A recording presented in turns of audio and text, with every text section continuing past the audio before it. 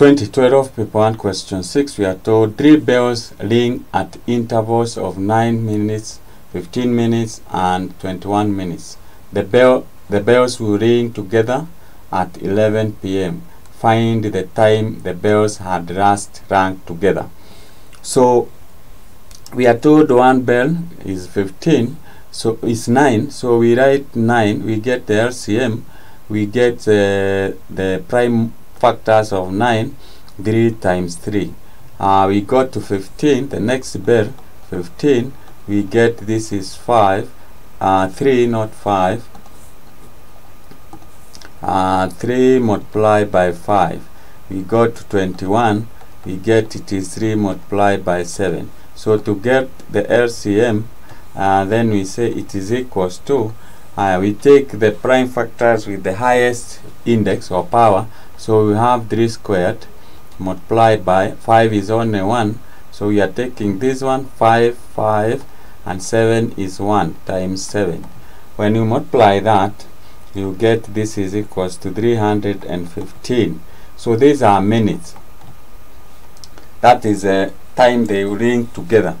So if you divide, to convert this to hours, we will need to divide by 60. So 315, you multiply by 6, we divide by 60, you'll be able to get, when using your calculator, you get this is 5.25.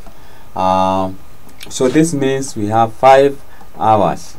What about we convert 0.25 into minutes? So it is 25 divided by 100 multiplied by 60, and this will give you 15 minutes. So that is that. We have this is 5. We have this is by 2 is 3. This is 5. So this is equals to 15. So it means they can ring together 5 hours 15 minutes. Now they will ring together at 11. We write 11 p.m. in 24 hours p.m. This is the same as 23.00. Then we subtract, because this is the time they will ring together, we will subtract 23.00. We subtract 5 hours and 15 minutes. So when you subtract, you carry 1 here. This will be 60 minutes. 60 minutes minus 15. This will give you 45. Then here we'll be left with 22. 22 minus 5 is 17.